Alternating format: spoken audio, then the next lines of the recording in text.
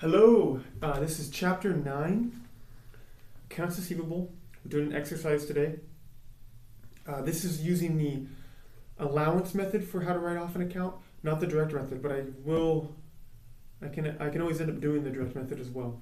But I decided to start with the allowance full doubtful account method because it is sometimes a more difficult method to grasp. So here's a synopsis. We have, this is exercise 9.4, entries for uncollectible receivables using the allowance method. And the synopsis is journalize the following transactions in the accounts of Metromark Company, a restaurant supply company that uses the allowance method of accounting for uncollectible receivables. And I added one extra little entry up at the top here for January 1st, just to show you how you create an allowance for doubtful accounts. So I debited bad debt expense for $50,000 and I credited allowance for doubtful accounts for $50,000. And so this is usually done at the beginning of the year after you've aged your receivables and you find out about your estimate of how much you're not going to collect on.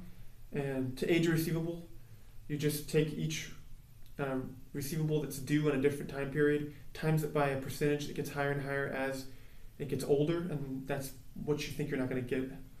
And then you just add it up, and that should be your entry. And then we'll start off right here for February 11th. Accounts receivable, Dakota Company bought supplies on account for $29,000. So we debit accounts receivable, Dakota Company $29,000, and we credit sales. So once again, a sale made on when you sell something on a receivable, it still ups your income. So it's a lot of why companies do it. It just gets you higher, makes you look better. And then of course, a goal along with that is cost of merchandise sold was $17,400. So we take that off. Oh, that was a mistake right there. This is $17,400. My apology. And then you take off the merchandise, of course, off the books. Next, April 15th, we were able to get $7,500 cash from them, but then they told us they can't pay the rest. So we, of course, take off their whole accounts receivable off the books for $29,000, but up here on the debit, we debit $7,500 cash.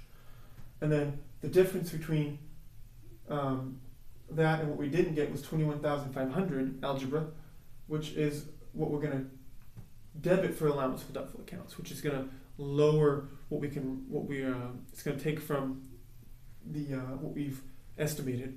Now September 3rd, we were actually able to get the rest of the money. They actually were able to pay the rest. Don't know why they couldn't before, but good thing they at least could do it now. So accounts receivable, Dakota Company, we reinstate what we wrote off, $21,500, before we take the cash, and then we credit allowance for doubtful accounts for the $21,500, and then we debit the cash for $21,500, and then we take off the accounts receivable for $21,500. So there's a step when we reinstate. We first put their account back on the books, take it out of the allowance for doubtful accounts, and then we take the cash.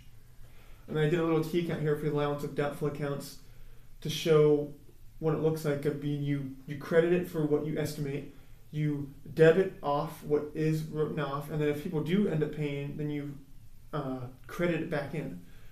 And so, that's the allowance for doubtful account method. I hope it was simple. It can get a lot more complicated if you want to add more transactions or whatnot, or more companies, but this is basically it. And a lot of it, once again, allowance for accounts receivable is also kind of a debt collection. So if you ever work in accounts receivable, it's debt collection. You'll be making calls, emailing. It's just you want to try to get as much money as you can because you want the cash. Even though it increased your sales, you're not. It doesn't matter because you're not getting cash. So always look at the cash flow statement because that tells you more than the income statement. Income statement will factor in interest and fees that you might not have actually gotten cash on. So thank you so much, and I'll see you again.